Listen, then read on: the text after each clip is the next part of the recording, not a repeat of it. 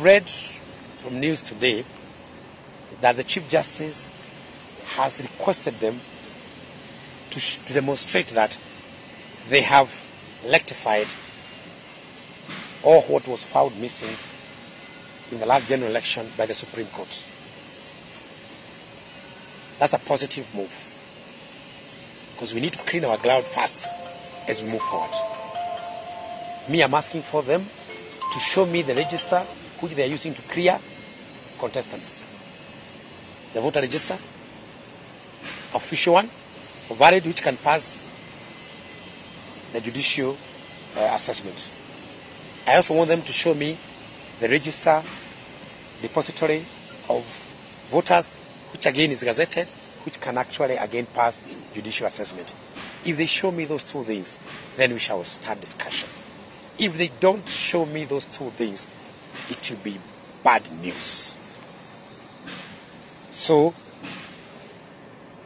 I said last time, and everybody took me for granted, that we are not set for the general election.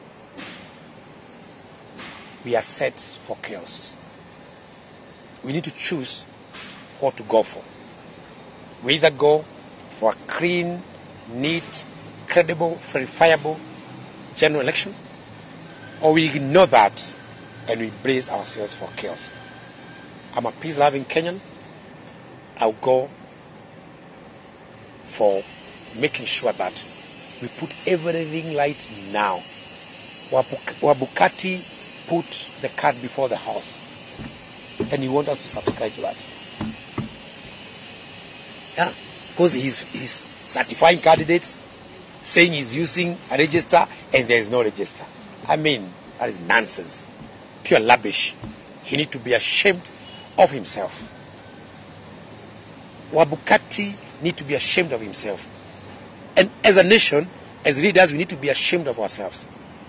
That Laila is ready to face them, knowing very well that they are using fake information.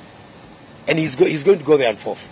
William Ruto is also going there on fourth. These are the kind of people we expect to be our presidents. Where are we headed as a nation? Where are we headed as a nation? If we cannot tell people the truth,